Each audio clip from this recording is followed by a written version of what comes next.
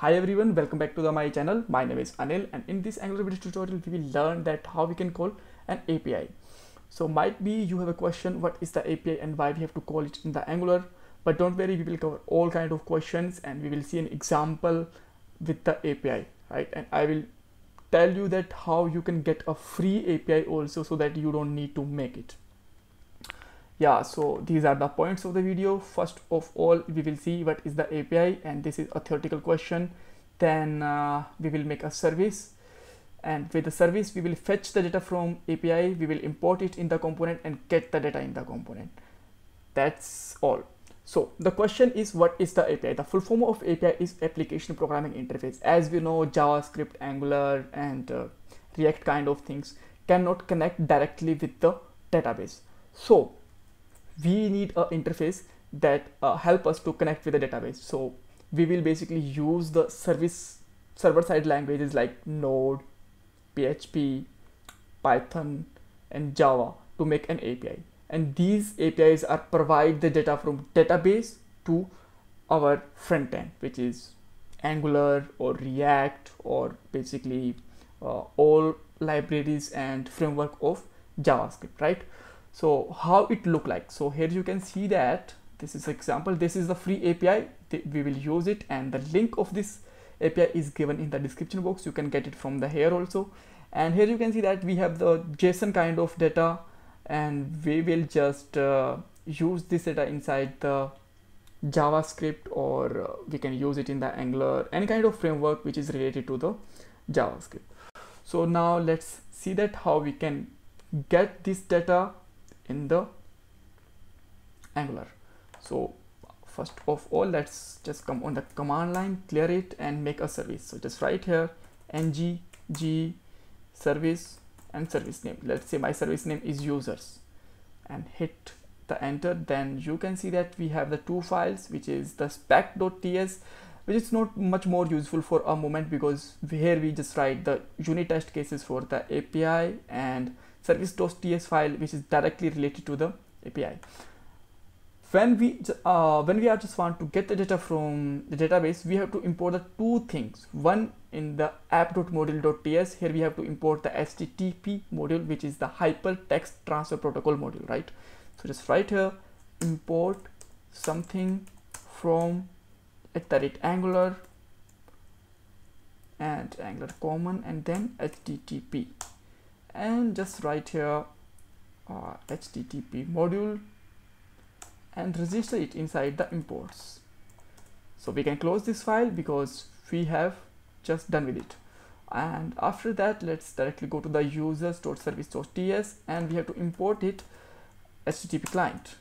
Just import something and just write here Angular common and just write here HTTP and import here HTTP client. And let's make an instance of this HTTP client inside the constructor. Let's take access modifier private, put any name like HTTP and all, and let's just make it injectable.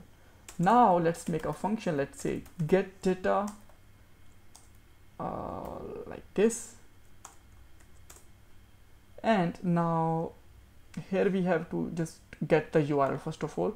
So this is our URL, and let's take a variable or literal like let URL, and let's paste the URL inside it, right? Just use like this, we don't need a colon.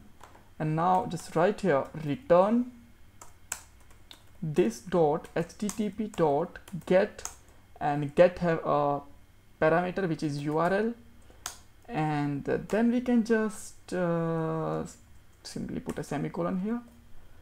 That's all, right?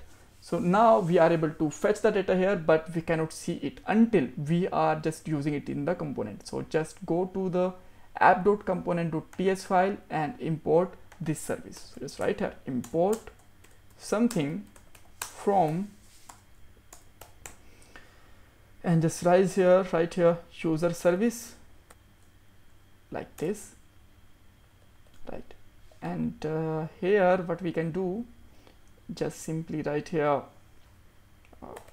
user service, and let's make it injectable. Define constructor, take access modifier,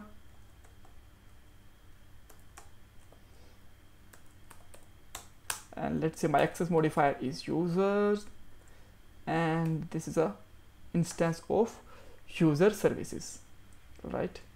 And inside the constructor, let's just console.warn this, or we don't need to just make it console, right?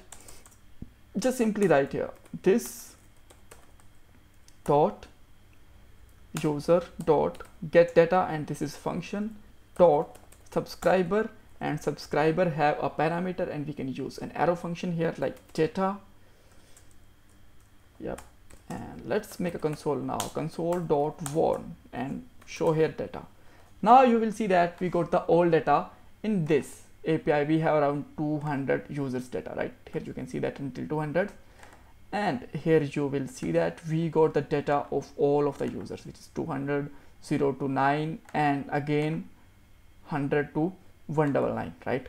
So that's all the data we just got it here, and in the next video we will see that how we can plot it on the HTML template, and after that I will also add a pagination here, because this is not a good way to show the 200 users data on a single page.